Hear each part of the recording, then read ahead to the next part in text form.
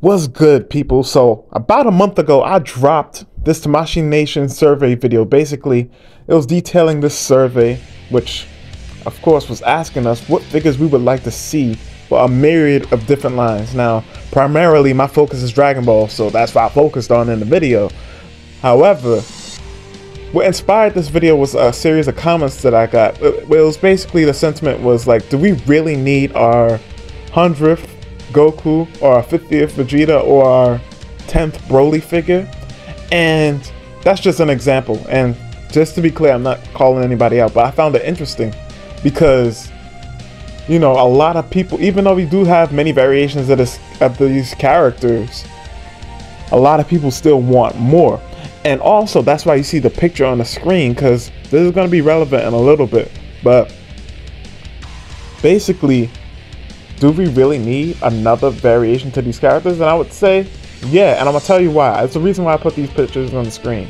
And I have more pictures to go through as well. But first, we're starting off with Vegeta, because Goku is definitely understandable. We have a million Gokus you're going to see when we go through the pictures. Look, Vegeta, we have the Scouter Vegeta. We have the original release of what was supposed to be Super Vegeta, but as we know, that mold was way too small. It worked much better as a regular Super Saiyan mold. We have the Super Saiyan Blue Vegeta from the Broly movie. We have the Dragon Ball Superhero Vegeta. We have Majin Vegeta, the first release. We have Super Saiyan 4 Vegeta.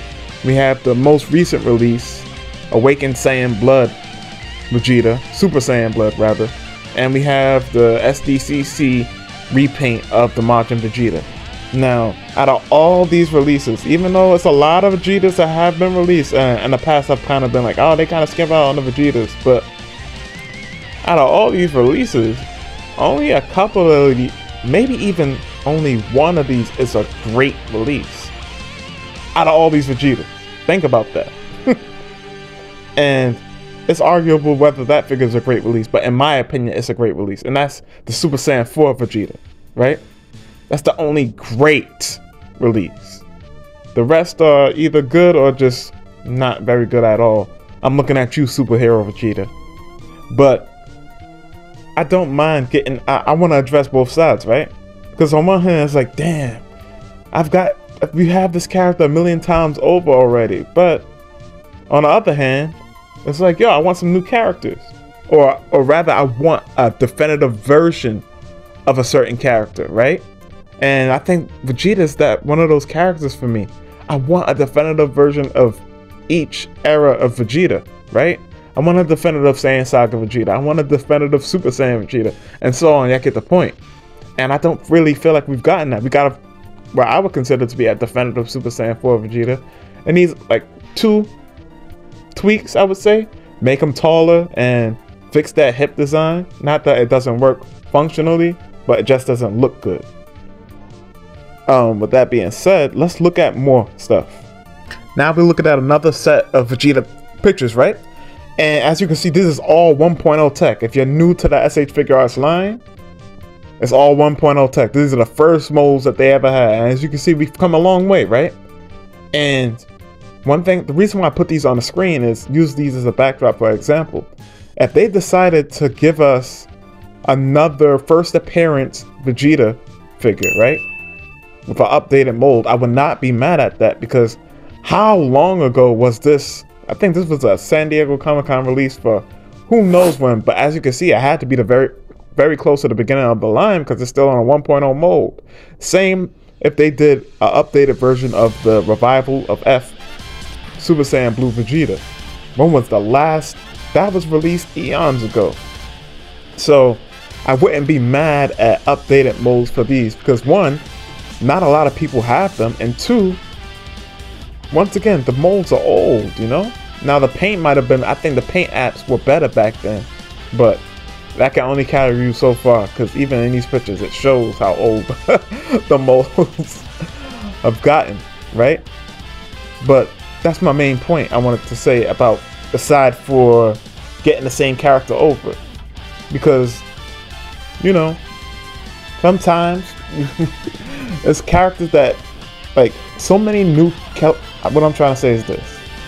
So many new collectors have come into the line since then that it might as well be a new release. Now, if you're a veteran collector, you've been sticking with figure arts since the very beginning, then of course you might be more annoyed, especially if you're not a, for example, if you're a Dragon Ball fan, but you're not the biggest fan of Saiyan, oh man, I can see how you could be annoyed at the releases, but what are you gonna do? These are flagship characters of the series. It's Vegeta, you know? Right now, he's a dual antagonist, or deuteragonist. Yep. I'll put the word on the screen. Y'all know y'all know what I'm trying to say. But he's a dual antagonist. He's a dual protagonist with Goku, right? So he's gonna get a lot of figures of him. I'm surprised we haven't gotten more of him, honestly, because even with all these Vegeta releases, the time spans between them, and then I think it doesn't help some of them were mediocre to bad. And then, like I said, the only great one altogether is Super Saiyan 4. Now, if we take into context the time period in which it was released, some of these figures could probably be counted as great figures for, you know, their time period. But with that being said, let's move on to a character that is a bit more harder to argue for. So now we have somebody like Goku, right? In this case, I can understand and be like, do we really need another Goku figure? And once again, I think he kind of falls into the same problem that Vegeta does. And not a lot of his figures are what I would consider to be hey, that's my definitive Goku. I don't need to buy another Goku, you know? Now, to give context to that, I don't think that it's going to be a while before we get that. I think still it's going to be a little bit longer still before we get that. But there are examples of that in this action figure line. Like, for example, Super Buu. I don't think I'll ever have to buy another Super Buu figure again. Maybe some very slight tweaks, but I don't think I'll ever have to buy another Super Buu figure again. Same thing with the Final Form Cooler.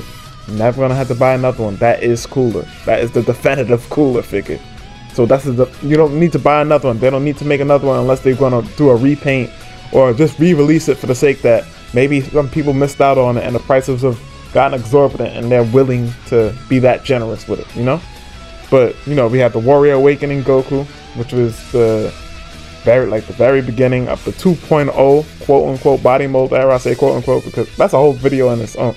I might have to update that video. Let me know if y'all want me to. Or I might do it on my own anyway, but we'll see. Still like to hear your opinion on that. We got the full power Super Saiyan Goku, got Ultra Instinct Sign or Omen, whichever you prefer. We got Mastered Ultra Instinct or just Ultra Instinct, because I guess you could, I'm not even getting into that discussion. But Silverhair Ultra Instinct. Saiyan Raised on Earth Goku, Dragon Ball Superhero Goku. See, it's pretty much the exact same figure, different paint scheme, but different kanji on the gi. We got Super Saiyan 2 Goku, and then of course we have a repaint of the Warrior Awakening Goku and the World Tour exclusive Goku. And I could see, especially during the 2.0 era of figures, why somebody like, yo, this figure is pretty much, these are pretty much all the same exact figure with the exception of it's some major retooling here and there, but a lot of these figures are pretty much the same. Like Super Saiyan 2 Goku, Full Power Super Saiyan Goku, and Saiyan Raised on Earth Goku, and Superhero Goku, those are pretty much all the same figure, with different heads. And of course different paint schemes or what have you, or different molded plastic. And I guess a minor retooling. But besides that, they are all pretty much the same. So with Goku, what I'm trying to say with Goku, I understand completely. Because once again, we're here.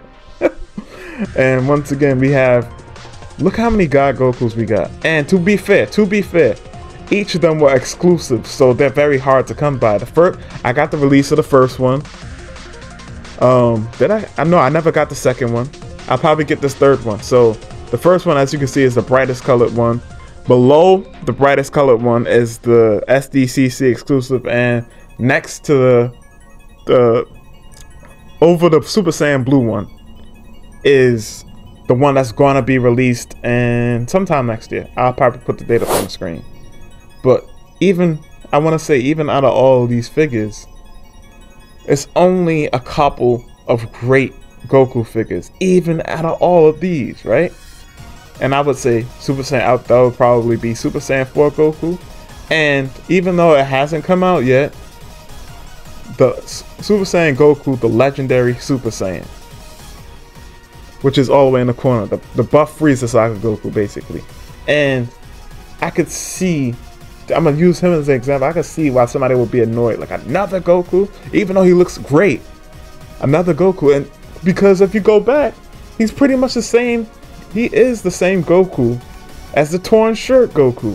The main difference is it's him later on in the battle where his shirt completely got ripped off, and we seeing all his bulging muscle. It's literally the same, meant to be the same Goku. But Tamashii's double dipping makes it so you can never really be too sure why or when, if we'll get another variation to a character we already have a million times already. And to be fair, I want to say this. These characters change their outfits in the show, and even with that, that's not a good excuse, because as you can see, Goku's outfit pretty much is the same, with the exception of maybe changing from the belt to being just the wraparound belt to the tied belt, or you know, the symbol on his gi changing a bit. It's pretty much the same outfit except for like GT, right? But so many different shades of orange or what have you. Kaioken Blue Goku, that's a completely different color scheme. But also on top of that, these characters have a million different forms, right? And if they can give you the same figure a bunch of times, same form and what have you, they will. Especially, don't let them be able to update the mold. And we'll move on to this right here. You can see all the 1.0 Goku stuff. I'm not going through all of that. And oh yeah, Kaioken, regular Kaioken Goku, another reuse of that 2.0 mold. Same thing with Super Saiyan 3 Goku. Well, actually, I think the arms of Super Saiyan 3 Goku from the 2.0 mold was a bit bigger. And then the 1.0 revival of F Super Saiyan Blue Goku, and of course he had Kid GT Goku. That's a little different. Either way, he's the main character of the series. What else is to be expected from that, right? He's the main character. Of course he's gonna have a million figures of him. He's the selling point of the franchise, or one of the selling points at the very least. So that's, I don't know. But I remember when I was reading the comment, I heard Broly thrown in there. I was like, Broly? If anything, we only have a couple figures of Broly, and one of them is just a straight up repaint, and the other two are just, of course, it's Broly's box office. Of course, if they could sell more and more Broly figures, oh yeah, and we got the superhero Broly, I almost forgot. But he's box office, of course, he's gonna get a million if they can. If they could do it, we would get a million Broly figures. But he's not a character that's in the show regularly. But when he shows up, he has a significant impact. But like, for example, if you voted for Z Broly, that's a little different, because for all intent and purposes, that's an entirely different character than Super Broly. You know, different design, different demeanor, and he's Broly. What can I say? Like I said, box office. Now, I could understand, like, for example, for all intent and purposes, this seems to be a battle between the completionists and the, well, I like this character, so I want him type of collector, right? Because the completionist would be like, yo, give me the Oolong, give me the Chi-Chi figure, give me the King Kai figure. And to be fair, I would like the King Kai figure too. I think that would be pretty cool.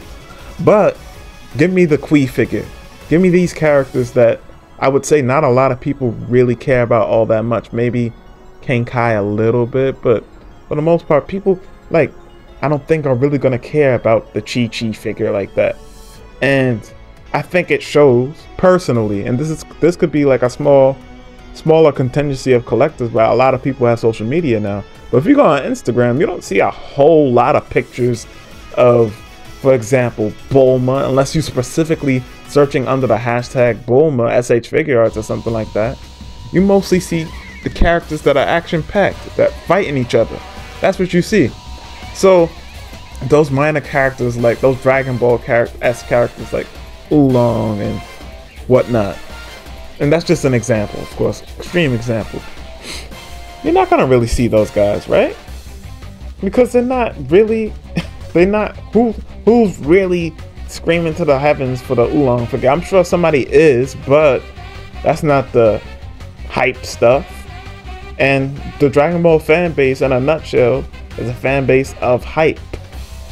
So, like, I'm sure, I say that to say, I'm sure a lot of people would take a newer variation of Vegeta over the Oolong, you know, or the Mr. Popo. Maybe, no, well, maybe for the meme of it, people would get Mr. Popo, but other than that, not really. You feel me?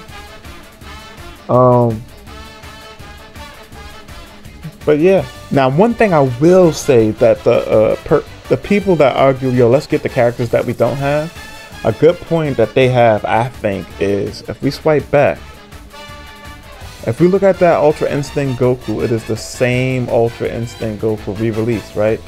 I think it's a good re-release, but I think it's a character that steps into kind of annoying or dangerous territory. What I mean by that is this. That Ultra Instinct Goku is specifically meant to be the Toyotaro version. I don't even think they selected the best version of his Ultra Instinct artwork, but that's a whole nother discussion. If they do that constantly, then it's going to get irritating, because now you can do how many different art styles for one character, especially like a Goku. How many different variations of Ultra Instinct, or how many different people have drawn Ultra Instinct? Is it the I was about to butcher his name. The Yuya Takahashi Ultra Instinct? Is it the Toriyama original look for Ultra Instinct? Is it the Toyotaro volume, whatever cover version of Ultra Instinct? You get what I'm saying? So once we start doing and then how many different animators do people love? I already named one with Yuya Takahashi, but how many different animators are there? So in that regard, I could be like, I could see why people are like, let's get these new characters, because it seems like this Ultra Instinct Goku is going to be the beginning of something very annoying in terms of, you know, just getting a character based off of a specific art style, which I personally like, but I understand as a whole collecting community, it can be super annoying. No pun intended. But I would say that most of the time when people say, let's get these characters that we don't have to fill out the collection, are they characters that people really care about? And I will also argue that, you know, we have been getting these characters that fill out the collection, or we're getting there on the way at the very least. Like, we've gotten Turles, we've gotten the Gammas, if you care about the Gammas, but it's all a matter of, once again, like, you care about these characters that are meant to be different than your standard Goku or Vegeta, or whatever characters that you think they're producing too much of. Like I said, Gammas, Turles, second form Frieza, who else? Third form Frieza. And then that's another thing. These characters, just off the nature of the show, they have so many different forms. So you're gonna get a bunch of versions of the same character. But I guess that's a little different, because at the very least, some of these transformations require brand new sculpts. So it's basically like you're getting a different character in a way. But all that being said, I think I covered pretty much everything. And then also, I think it's a level of impatience, because as I always say, I feel like I say this a million times, but a lot of people want their Buu Saga content, and they have a lot of cool stuff. Like that Kid Buu that went up from Taunton Art Toys for pre-order. Man, listen, I was so happy that Taunton dropped that so we could stop hearing about the where's Kid Buu, where's Kid Buu. You have your Kid Buu. That's if you even bother to want to get a third-party figure. Now, if you don't, well, you're still going to be waiting a little while. But with all that being said, just to summarize, between all the new collectors that are here now that are like, yo, I never got a chance to get this, and like figures that just straight up need updates or just haven't been released in a long time, which goes back to the new collectors thing, I think each side has a fair point.